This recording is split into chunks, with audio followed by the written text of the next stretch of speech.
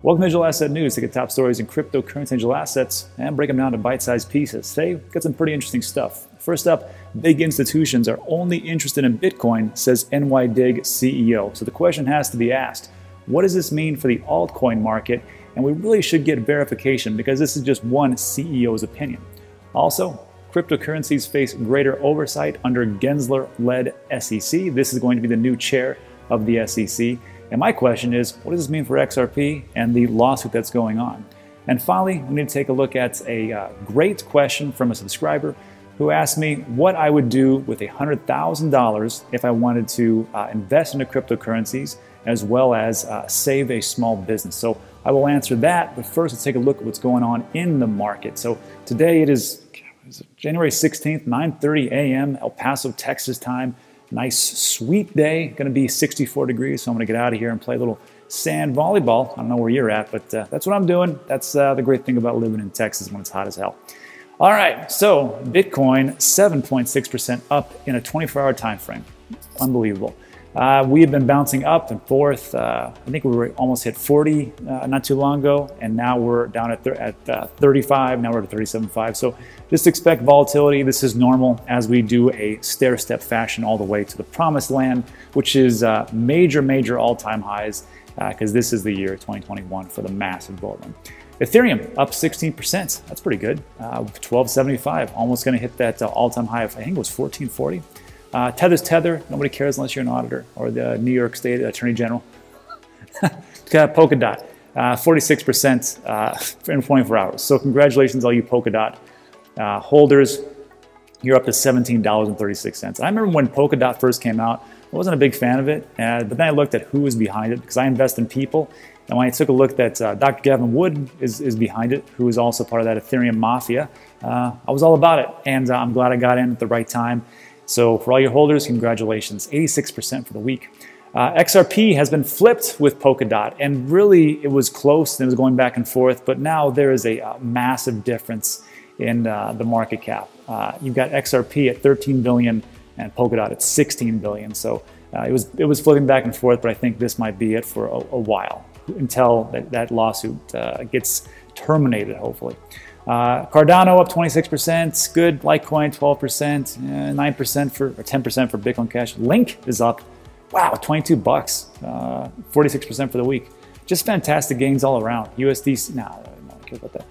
Let's see, Aave, they're 40% almost, $200. I still need to get Stani on this channel. I want to talk to him about loans, mortgage loans, 30 years, what they're talking about.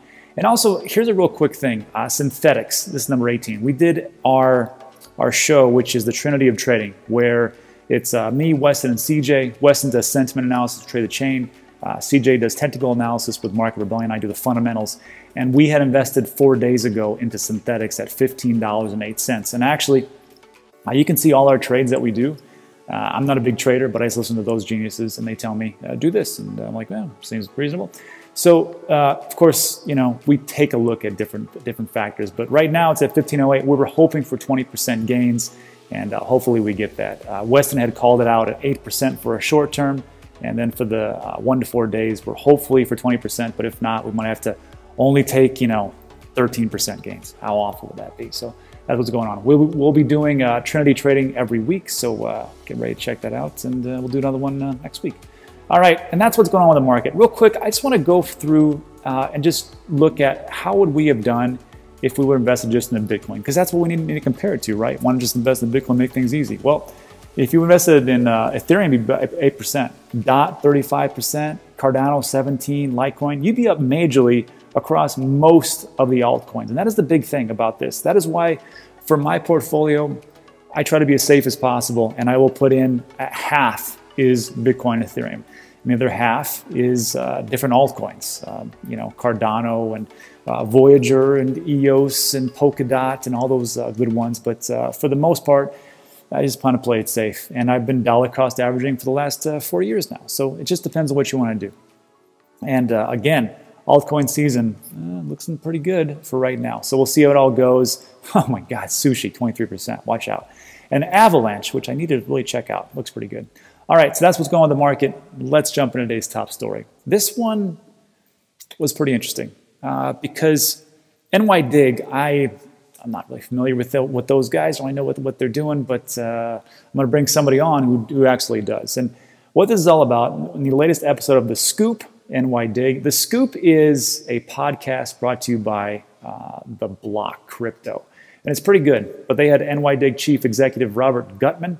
He said that most of the serious investors, and that's the key word, serious investors, that he's speaking with are only interested in the largest crypto by market cap.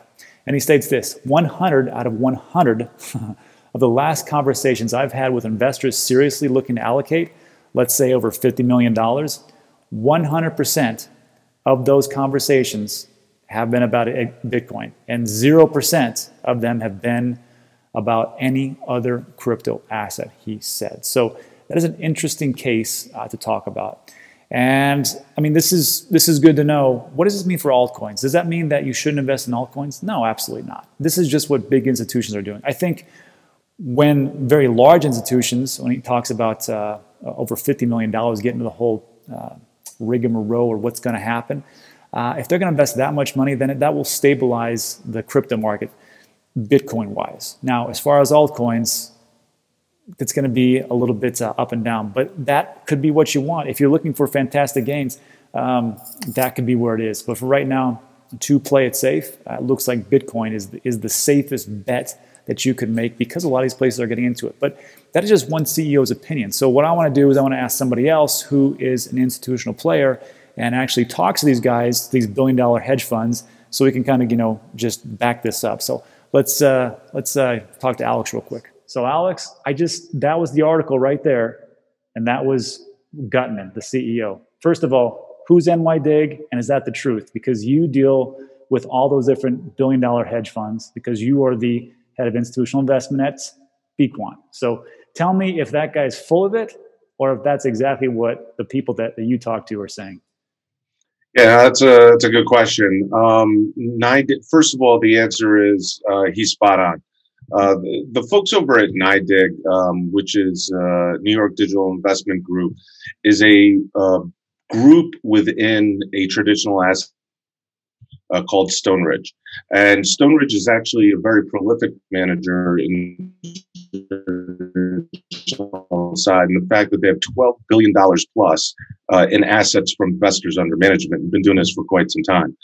They have been under the radar for the last 3+ years, going through various regulation hurdles and getting regged up. One day they popped out into the news and said, hey, we're a qualified custodian. We have our own custody business. We have our own this, our own that, all around digital assets. Yeah. And it was quite impressive. But they're a very quiet, large force in the crypto space. Got it. Okay. So that was the big question. And then the people that you talk to, because you're talking to, and of course you can't tell me your partners, but when they're asking you for talking about cryptocurrency, are they talking about we want to get into Bitcoin? Or they're like, we want to get into Ethereum, we want to get into XYZ, EOS, Cardano, or is it just Bitcoin, like he was saying? No, there's two different buckets of the institutional side. One is the corporates, the treasuries, the investors. Those guys are only talking about Bitcoin right now. That's all they want. They're seeing what Square and what MicroStrategy's are doing and how that can enhance their balance sheets or their long-term investments. The other bucket is asset managers, and those asset managers, depending on what their strategy is, will take arbitrage opportunity in any coin that presents itself with arbitrage. But when it comes to the corporates and the treasuries, those institutional investors are only talking Bitcoin. Gotcha. So it makes sense. So Bitcoin, the safe route, but there's still a lot of room to run for the altcoins. There is, and I think Ethereum is a close second in conversation. But there needs to be some more, how do you say it, long-term studies done on it. Yeah, I gotcha. All right, man. Hey, appreciate it. And then let's jump back. All right, so I hope that puts into perspective, because these stories are great, but really to get the whole picture, we have to get it from multifaceted sources. We can't just rely on something. We try to get as much sources as we possibly can, and that just makes sense to me. So just to continue on with this one, I just want to follow up on a couple of things. So This was actually the Block Crypto where you can actually listen to the podcast. But what was in that podcast that wasn't talked about in the other article was this. Bitcoin investment firm, NYDIG, raised $50 million in October. It quadrupled its clients, and life insurance company MassMutual purchased a minority stake in the firm. So MassMutual, if you remember, they put $100 million into Bitcoin, which is nothing to them because they have billions and billions of dollars. And they are like old school players. So when they put something into an asset, what the CEO of NYDIG talked about was he said, hey, you know, these guys, they do their due diligence. They have a team of people look at all the different assets they could potentially invest in, and it's a very slow process. So when they get to the point when they're actually going to invest, they're going to come big, they're going to come heavy, and they're going to put a lot of money into it. And this is a prime example. So not only do they put money into Bitcoin, they also put money into NYDIG because they did a lot of research, and that's what they found is the best option for them. This came about because Bitcoin is transitioning to a predominantly institution-owned asset, according to NYDIG CEO Robert Gutman. So this is the big thing. When you see people out there who are big-time players, one of them would be Menard, the chief investment officer for Guggenheim. At first, he came out and said, hey, we want to invest into Bitcoin at 10,000 and 20,000. Well, they couldn't get regulation in time. Now it's at 40,000, and he went on a little tweet rampage and said, you know what, you probably should take some profits and you know, just sell your Bitcoin because they want the price to go down. And I think that's what's going on. I see that Kevin O'Leary from Shark Tank, and he's on every single time I see him. He's like, well, I don't understand Bitcoin. I don't understand Bitcoin. And he's been doing this for years. And I'm like, I know this guy. He's not stupid. He's got to be investing into Bitcoin and just poo-pooing all over publicly, but then probably is like, hey, buy some Bitcoin. Nobody's that dumb. Nobody. And he always talks about, well, I don't understand the whole process of it. I don't understand. Yeah, you do. Yeah, you do. You were talking about it in 2013. So anyhow, MassMutual made a $5 million equity investment in NYDIG last December, as well as a $100 million Bitcoin investment for its general investment account through NYDIG. Based on a set of macro circumstances 2020 presented, COVID, quantitative easing, massive printing, insurance companies are starting to question whether they can go forward only buying corporate credit to make good on policies. Over some number of years, it's hard for me to imagine. It is not all of them coming into Bitcoin, he said, if MassMutual can get there from a diligence perspective, so can the next one. It's definitely coming. And then he just talks about, hey, you know what? Everybody should be in Bitcoin. It's their fiduciary duty to get into Bitcoin because if not, your stockholders will be like, what did you do? You put it all into cash in the treasury. The purchasing power of the dollar has decreased. There's so much being printed. We're printing trillions of dollars. You guys messed up. We're not going to invest in your company. We're going to go to a MicroStrategy relating to what the hell's going on. So that is what's going on with that piece. Let me know what you think in the comments section. Let's move on. So this one's pretty good. So this guy, Gensler, he's going to be leading the SEC. The last guy, what his name was, he wasn't really big on cryptocurrency. But this gentleman here, I listened to a talk. He was talking at MIT, and he was talking just like, I mean, he could run this channel, probably more so. And he was just saying exactly what cryptocurrency could be. He specifically talked about Ripple. Get to that in a second. And this guy really knows the ins and outs of digital assets. But Gensler previously chaired the CFTC, the Commodity Futures Trading Commission, and was a partner at Goldman Sachs Group. Goldman Sachs, let me just tell you one thing. The same thing we just talked about a little bit ago about people like, oh, I don't know, I don't understand what's going on. Well, guess what? So Goldman Sachs, they're going to enter the crypto market soon with custody. And this was a little piece that just came out yesterday. And instead, like JP Morgan, we have issued an RFI, a request for information, looking at digital custody. We are broadly exploring digital custody and deciding what the next step is, said the Goldman source, blah, blah, blah, blah, blah. Tectonic shift took place. Whatever, that's boring. So the whole thing about this is JP Morgan in the beginning all said the same thing. Don't like Bitcoin. You know, Jamie Dimon's like, I will fire any of my traders who even touch it. Well, then all of a sudden they get into it. And then here we go with Goldman Sachs. Not only that, Goldman Sachs, not just recently, in May 27th, they had a little investor powwow where they brought everybody in and just showed them slides about investment opportunities. And out of that, they just said that, oh, no, cryptocurrency and Bitcoin, it's not even an asset class. This was an investor call Wednesday. This was back in May. Discuss current policies of Bitcoin and inflation in the context of the COVID-19 crisis. The big takeaway, investment bank is still not a fan of Bitcoin or the cryptocurrencies. In the call materials, Goldman notes that while cryptocurrencies like Bitcoin have received enormous attention, they are not an asset class. So I don't mind people changing their mind. I don't mind you. That's funny. I don't care if people change their mind, right? That's great. You have more information and you change your mind. But to me, it just seems very odd timing that all of a sudden everything's going up. Like, oh, you know what? This does look pretty good. You're telling me Goldman Sachs, a multi-billion-dollar company, didn't have the ability and the foresight to put a team of people together and go, you know what? Take a look at this and tell us if this is something to invest into. And after 10 years, it is the best performing asset class over a decade. They're like, you know what? We're going to pass. Yeah, right. Anyhow, so Gensler. He's advocated for a nationwide way to register and monitor cryptocurrency exchanges instead of leaving oversight to the states. Interesting, because every state, they have to approve you for whatever you were doing for cryptocurrency. New York is one of those things.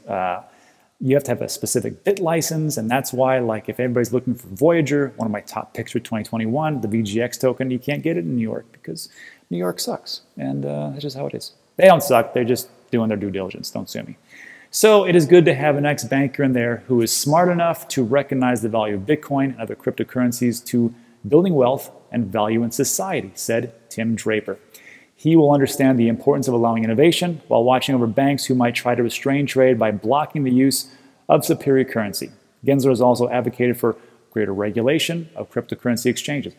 Real quick, I would love to have this happen, actually, for regulation for cryptocurrency exchanges, because some of them go down at the most inopportune times, Coinbase, and I don't understand why they do these things, Coinbase, because this shouldn't be allowed. If you have more lawyers than you have engineers, there's a problem there. So I think really what it comes down to is if they want to regulate some exchanges and say, what are you guys doing? Why is this down all the time? Are you holding out for your institutional investors? Because we know you're helping out MicroStrategy. We know you're helping out these other big institutions. So are you holding back some things? Don't sue me. I just think that's what's going on. And it's just my personal opinion. I have no proof of that. If it gets broad adoption, if we really think the crypto world is going to be part of the future, it needs to come inside of public policy envelope, says Gensler. This means we need to guard against illicit activity. And yes, we need to protect investors. The crypto exchanges, big exchanges like Coinbase, need to come within the SEC or the CFTC. And lastly, Nick Carter, co-founder of Coinmetrics, says this guy knows what he's talking about. Essentially, that's what it is. And he does. Like I said, there was an MIT piece where he was just laying it all out. You know, this is what cryptocurrency is. This is what digital assets. And he specifically talked about Ripple. And people, especially the XRP army, were really ecstatic when this video came out. Like, see, this guy's going to drop. This guy's going to drop it. Not so fast. So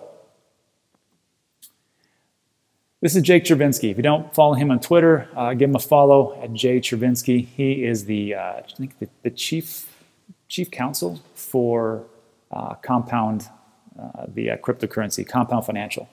And he states this: Gary Gensler deeply understands crypto and has strongly supported Bitcoin for years.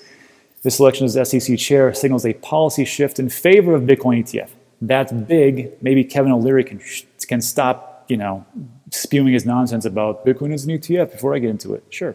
He also went on record in 2018 saying there's a strong case that XRP is a security, signaling no shift on that issue. So if you're excited about Gensler coming in, just remember he called XRP a security. He was a big proponent of Ripple, but Ripple is the company and the software company, and XRP is the cryptocurrency. So let me know what you think in the comments section. Let's move on to our last piece. So this one was interesting, and I already answered that via email, but I wanted to bring it to everybody's attention, see what they thought. So this was from Michael, and I blocked out his information because, you know, don't want to share any of that. Not ledger. Sorry. Hi, sir. I hope all is well. I'm seeking your financial advice on an investment. Here's my background. I have a small business, food industry, that is failing miserably thanks to COVID. That does suck. I need to somehow save it. I have $100K to invest that probably I can stay without for 1 year. I'm torn between investing in Cardano or Voyager. I need what will give me the best return over a 1 year period. It may be a long shot, but any help directing me would make a difference. Thanks for your help, Michael. So first of all, Michael, let me come here, talk to you real quick. I'm not a financial planner. I can't give you any financial advice. I just can't. I can't tell you what to do, especially with your business. That's a deeply personal decision that you have to make, what's best for you and your family and your business. I can say this, if it was me and this happened to me, well, first of all, you have to understand as a business owner, the PPP, the Paycheck Protection Program, round 2 had just been ruled out. So talk to your bank about that because that's exactly what I did. I called out my bank. I said, hey, they just rolled that out. So what's the process? They emailed me over some forms that I filled out, and I'm going to apply for the Paycheck Protection Program. So that is one thing that I am doing. I'm not saying that you should do that, but definitely you might want to take a look at that.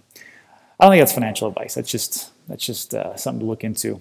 So that is the first part. The second part is if my business is struggling, first I have to take a look at my business. So with COVID, there's a lot of businesses that are definitely struggling. So you have to understand, like, I just went out last night, me and my wife, and we went to a place called Julio's right down the street. Great place. And it was a 30-minute wait for the restaurant to get in. 30 minutes. So wherever you're at, I don't know how destitute it is as far as COVID. Sometimes you have to take a real hard look at your business and say, am I doing the right things? Am I attracting the right customers? Am I doing the right things to stay competitive in post-COVID-19? And they were doing a lot of different things as far as, separation, and they spaced everything out. So, even though there was a long wait, maybe they also are hurting.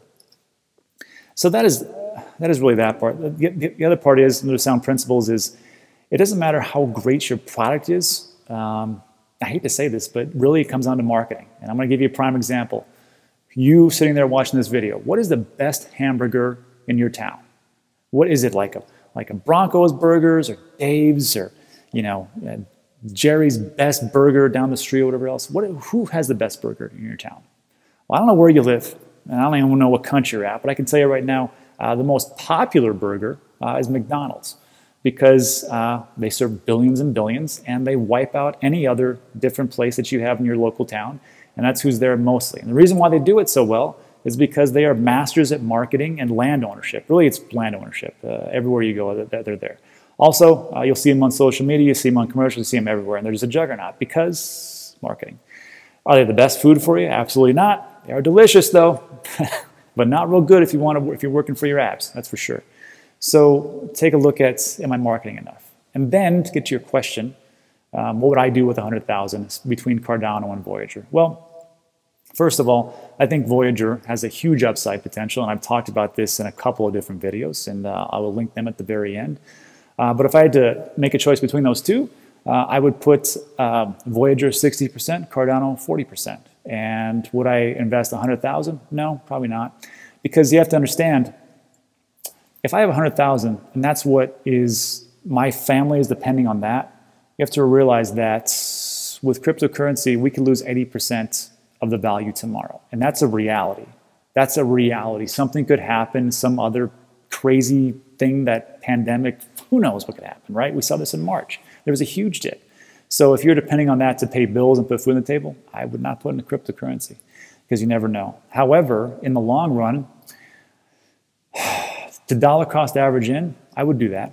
I would probably take 100,000, and the first thing I would probably do is I would take, if I had 100,000, depending on, there's so many variables, I would probably put $1,000 into, let's say $1,200 into Voyager, and I'd put $800 into Cardano and see what happens.